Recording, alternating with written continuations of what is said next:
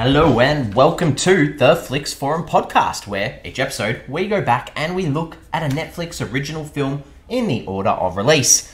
This episode, we have Netflix's 244th film from 2020. It's the Japanese anime romantic fantasy film A Whisker Away, or Nakitai, watashi wa neko o kaburu. It's directed by Junichi Sato and Tomotaka Shibayama, and it stars Mirai Shida, Natsuki Hanae, and Hiroaki. I'm Jesse. I'm writing solo for this episode on a Netflix original film, as always. Sorry for the pronunciation on some of those names, but not fluent in Japanese, obviously, but obviously an international film for us to look at today, so I'm a little bit excited. We do kick off our show with the Fast Flicks, where we do a quick summary of what the film is all about. But before I do that, spoiler alert, if you want to check this one out, give us a pause, come back later on, because the Fast Flicks is a quick little summary, and this one is about a girl transforming into a cat to get closer to her crush. Intriguing. Hopefully it intrigues you a little bit. Let's talk a little bit about how this one ended up on Netflix. So realistically, we're seeing this a lot with the films at the moment that we're covering, but the film was scheduled for release in Japanese theaters on the 5th of June of 2020, but was pulled from the schedule due to the COVID-19 pandemic. It was then sold to Netflix, who released it digitally on the 18th of June 2020, so not a big turnaround there. On September 18 of 2020, it was announced that the film would then have a limited theatrical run in Japan until October of 2020, and then released on Blu-ray and DVD in Japan from June 2021. So a little bit of a mixed release throughout the world, but Netflix hold the rights to this one across the world. This one was, as I said, released on Netflix on the 18th of June 2020. It was animated in Japan, as we can probably gather, in Tokonami, in the Aichi province as well. So this was nominated for a few awards. It did win Best Animated Program or Series at the Asian Academy Creative Awards in 2020. And it was also nominated at the Anime Trending Awards for Anime Movie of the Year and for Couple of the Year as well in that category. Translations across the world. In Japan, the direct translation is "I want to cry, I wear a cat." So that makes a lot of sense once we talk a little bit more about this film. In Spanish, it was called Cat Love. In French, it was called Far From Me, Near You. In Italian, it was called Mio, which is our main character, Feline Love. In Portuguese, Cats Cry Too. In Russian, it was called Through My Tears, I Pretend to Be a Cat. And in Chinese, If I Want to Cry, I Put on a Cat Mask. And that is obviously leading to where we're going to talk about this idea of a human transforming into a cat and the consequences, I guess, of that transformation at times. What are the critics and audiences saying about this one? So, on Rotten Tomatoes, it sits on 93%. That's on 15 reviews, so definitely fresh there. The audience has it a little bit lower on 76%. That's on more than 100 ratings. IMDb, pretty solid, on a 6.7 out of 10 on nearly 12,000 ratings. Letterboxd, a little bit high as well. It's a 3.5 out of 5 on 118,800 ratings. Huge, actually logged by 157,000 people. So a lot of people obviously like their anime films on Letterboxd. The other one I'll add here for this, obviously it's an anime film. There's a website called My Anime List. On that one, it sits on a 7.3 out of 10.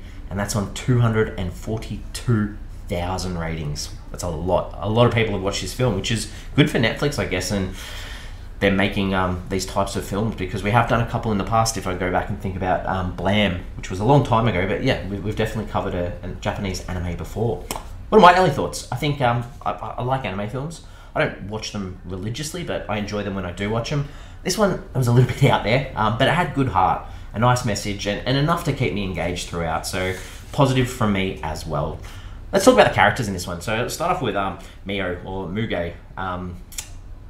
This is our central character, and a little bit of a frustrating character at times. Very over the top. This high school girl who would probably annoy the living daylights out of me in real life.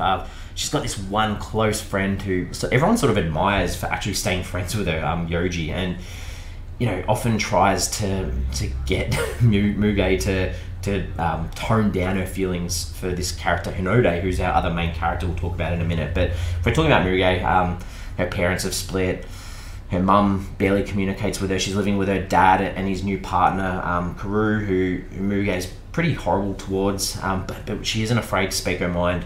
But in saying that, she, for some reason, can't tell a guy that she actually likes him. And that guy, Hanae, who I mentioned before, a bit of an interesting character. He's sort of lonely after losing his pet dog, replaces it with this pet cat almost, which is Taro, who is Muge in disguise. And, you know, he's dealing with these teenage issues too, I guess, where he wants to do pottery like his grandfather does, but he doesn't know how to address it with his family because they sort of want him to succeed in life and not do that. And especially because this studio that his grandfather's working in, they have to close it down. He has this annoying sister as well, who's sort of like crushing on this worker at the pottery barn with him. And apart from that, you know, his real issue, I guess, is that he isn't open with his communication like Muge is, whereas Muge is over the top. He's sort of reserved and is a bit afraid to explain how he's actually thinking. The only other real characters to talk about, there's this guy called the Mask Seller, and he's sort of the villain of the story, and he offers this temptation of being a cat, so people can get closer to other people, I guess, as a pet, as a cat. And he sort of does some villainous things throughout the film. And I mentioned before Kaburu as well, the stepmom of Muge. Seems like a lovely person, sort of becomes more intertwined with this story, and this is a bit of a spoiler, but her pet cat takes on Muge's body towards the end, Kanako, so sort of becomes more entwined in the story and sort of allows Muge to actually transform and be a little bit nicer as well. The directors, for this one, so Junichi Sato's got 58 directing credits, best known for his work on Evangelon. And then Tomotaka Shibayama, only 4 directing credits, but it's worked on films like Spirited Away and The Girl Who Leapt Through Time. So some big anime films that most people would be aware of and know of, which is pretty, I guess, a nice thing to hear. Scenes. Let's talk about some scenes.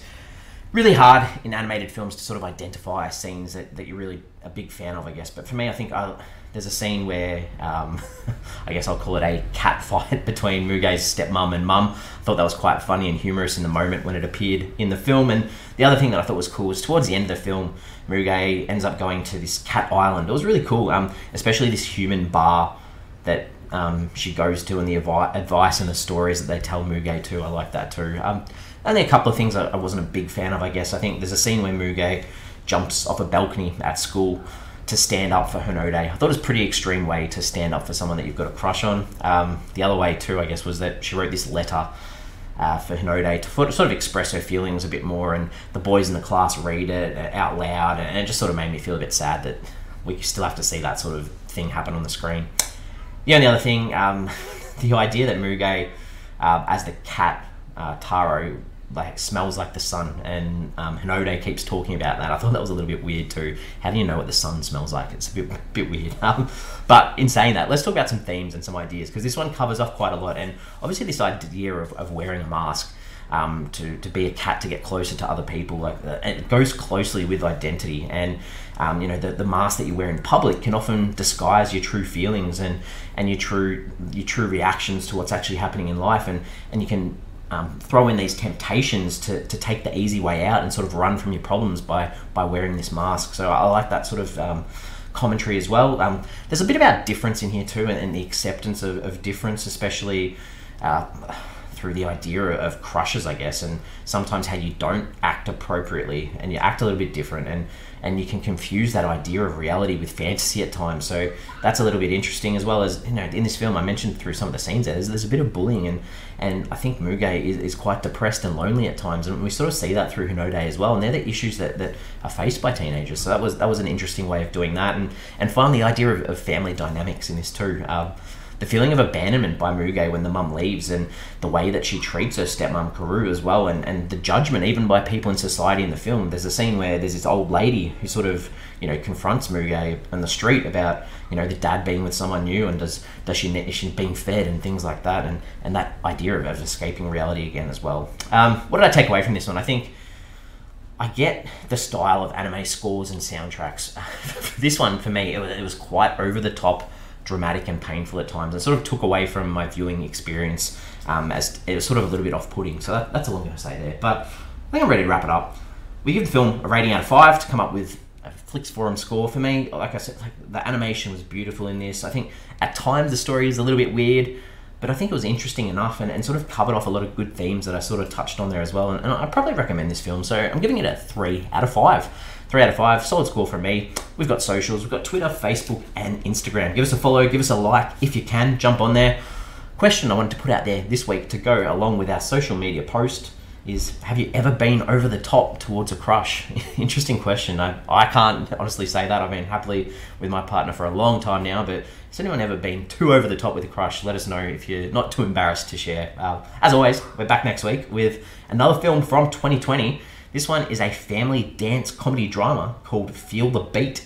It's directed by Alyssa Down and it stars Sodia Carson, Enrico Colantonio, Donna Lynn Champlin, and Wolfgang Novogratz. Interesting. Haven't heard of this one. Got no idea what it's like. So looking forward to checking that out next week. As always, thanks for listening along. Thanks for keeping me company. And I'll see you next week.